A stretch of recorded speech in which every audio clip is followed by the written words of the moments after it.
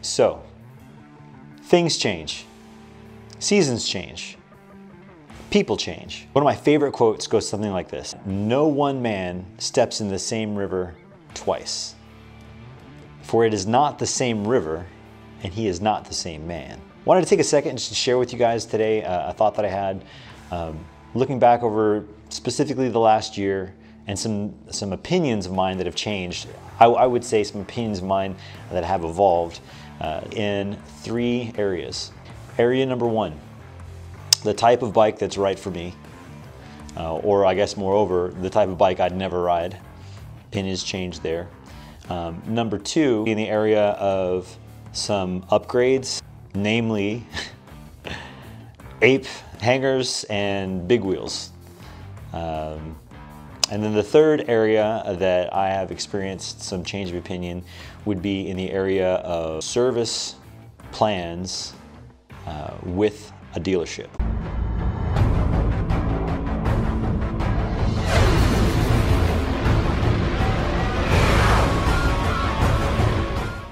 So looking at the first idea, the area that I've experienced some change of heart, some change of opinion over the last year, is that, I started riding on a Dyna Fat Bob, and man, I pretty vividly remember here recently thinking I would never be one to move up to, there's no need to move up to a touring bike, street glides, road kings. I don't know, I just kind of always held to that belief that a lot of guys have, that the touring bikes, that's for when, when I slow down, when I get older. Those bikes aren't for me. I haven't given up the ghost. I'm not ready for a geezer glide or whatever it is yet.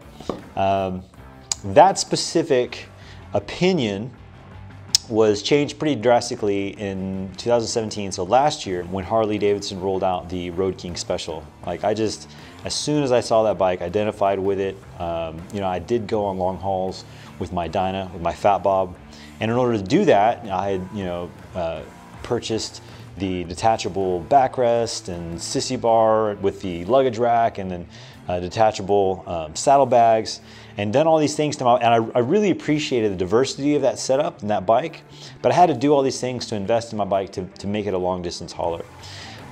When I saw the Road King Special, I thought, man, there's the bike I've been looking for, and it's all in one. So really drastically changed my opinion on which bike would be right for me and whether or not I'd ever get a touring bike. I have one. It's awesome. The second thing, those upgrades, so specifically looking at Ape Hangers and big wheel kits. So in the past, I've seen videos, and I've seen posts on Instagram, Twitter posts with these just baller blinged out bikes, and I've always kind of thought wow, that's way over the top. I could appreciate it, but certainly nothing that I would do to one of my own bikes. There again, that moment when I saw the bike that I now own on the floor at the dealership with the 14-inch Apes and with the 23-inch big wheel in front. And I'll cut to a picture of what I'm talking about. I actually had this experience of, okay, well, I'll check that bike out, and I had the sales guy grab one of the stock bikes too, figuring that I'd ride out one direction on the bike with the Ape Hangers, and that, of course, I wouldn't like it. I just needed to confirm. Of course I wouldn't like it. I'd have him trade, and then I'd ride the stock bike back, figuring that the whole test ride experience would really just solidify my decision to buy the stock bike, when the exact opposite happened. Bike that I now own, I got on it, I didn't get off of it. We got to the turnaround point, and the sales guy was like, "Hey man, you ready to trade?" Nope. And so yeah. And then the third bit about service plans, specifically service plans with a dealership. So if you're familiar with my channel, you know that I've done some DIY videos. There's a oil change video, Fat Bob oil change video is one of the first videos that I did here.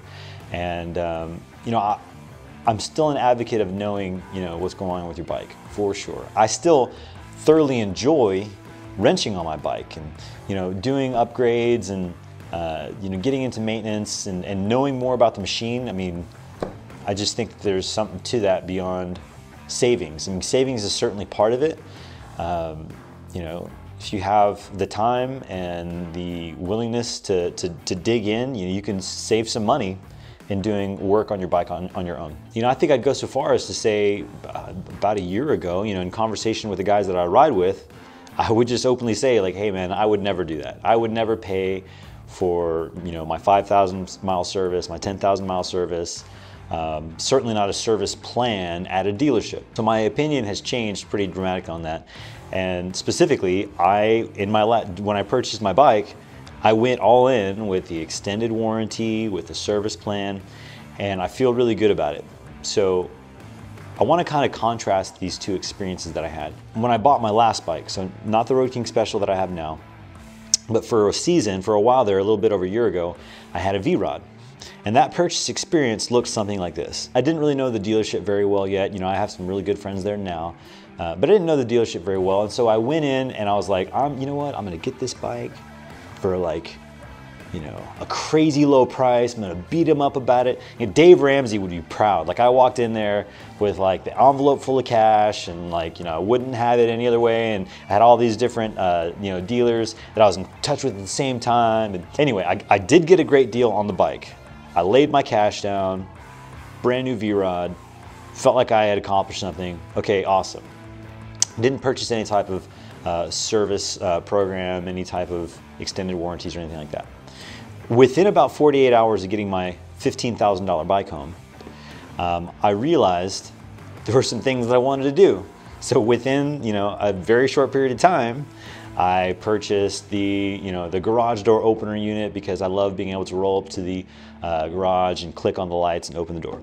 I purchased the security system upgrade because, you know, it's a really sweet bike and want to make sure to take care of it. So here I am, spent more money on a motorcycle than I'd ever had before, and still I'm finding myself like, man, I'm trying, you know, I'm needing to spend money here. And then quickly, like within the first maybe a little over a week, I hit my 1,000-mile mark. And so now I'm thinking, okay, I don't know if I'm gonna have this bike forever. And I know that when I go to resell, there's something to be said for having your maintenance record. So I decided, okay, I'm gonna go ahead and get the big ticket services done. The 1,000-mile service, be it an easy service, it's kind of one of those services where, you know, a newbie buyer or someone on the third-party market wants to know that it's been done and really wants to have the documentation from the dealer. So I bought my bike, I'm throwing cash at the upgrades, and then I went, you know, I get the 1,000-mile service done. I went in and I was pretty shocked at how much it cost. I was pretty shocked at how long it took. I mean, for those services, it takes me like a day, maybe 2 days. Like I'll split it up. I'll start going down the list, taking my time doing it. You know, I'm in the garage a little bit. I come in, you know, I'm hanging out with the family. I'm taking care of business. I figured that, you know, taking it to the dealership, having them knock it out, and they did knock it out. I mean, it was a couple of hours maybe to get it done, but I think it was like, I can't remember, it's been a little while now, but I think it was almost like $400, right, to get this service done. So I remember walking away from that being like, dude, I paid so much, I'm still paying, these services are expensive. It just was not an awesome experience. So flash forward to now, and like I said, my opinion has changed. I went ahead and purchased a service plan, and there's a couple of reasons behind that. One, you know, I'd mentioned that when I bought my last motorcycle, I didn't really have very good relationships with the dealership. Over time, that's changed. Like I've got a really good relationship with the guys at Central Texas Harley-Davidson. You know, I know them. I know them by name, they know me. I ride with a lot of them.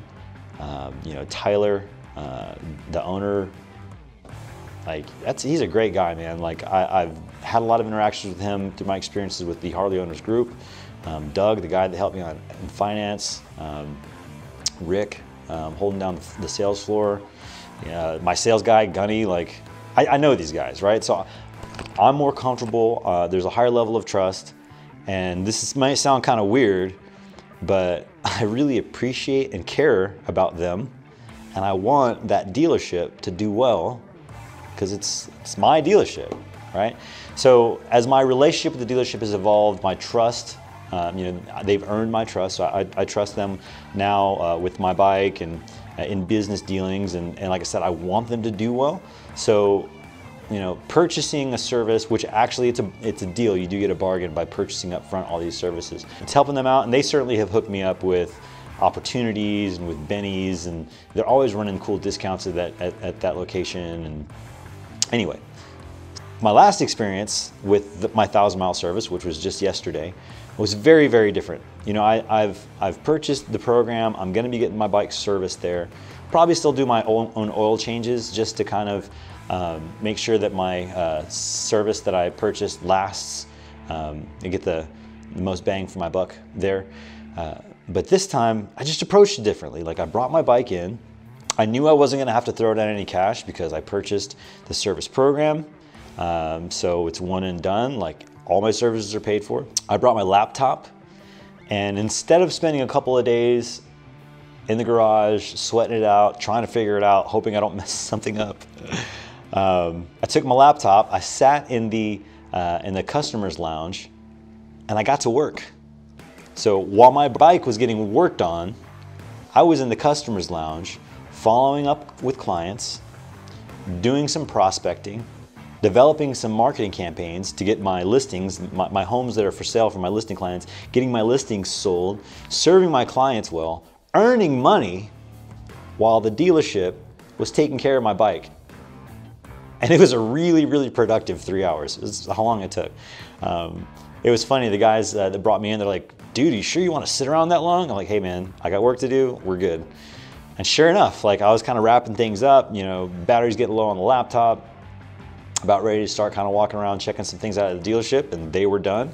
I come out, and my bike was like sparkling clean and ready to roll off the lot. And I felt really, really good in that moment about my service program. So to that end, those three things that I talked about, specifically going from a place where I was hardcore dyna, never ride a touring bike, where I had questions about the upgrades, the Ape Hangers and the big wheel kit, and then the third issue of this service deal. Those are also going to be the subjects of my next 3 videos that I have coming up. So I'm going to spend a little bit of time just specifically talking about the setup that I've got going on with the Road King Special, and some tours, some long distance rides that we have. My wife and I have planned, my friends and I have planned coming up.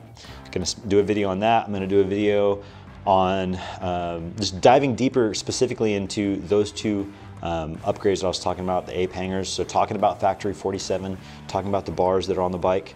I'm going to spend some time looking really closely at the performance machine wheels that are on the bike, and talking a little bit about the company and that specific design, the Platinum formula from Performance Machine.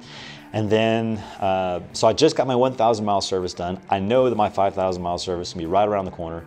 So it's probably neighborhood of end of next month or so after, so neighborhood of March, April. I'm actually planning to go ahead and take my camera in for my 5,000-mile service. I'm gonna do a little collab with my dealership and introduce you guys to them, and get a little behind the scenes action and just kind of show you guys what that's all about. So stay tuned. I hope you're having today's Valentine's Day, so I hope you've got plans. I certainly do. I got to get to them. So you guys enjoy. Like the video, subscribe, spread the word, and we'll be in touch.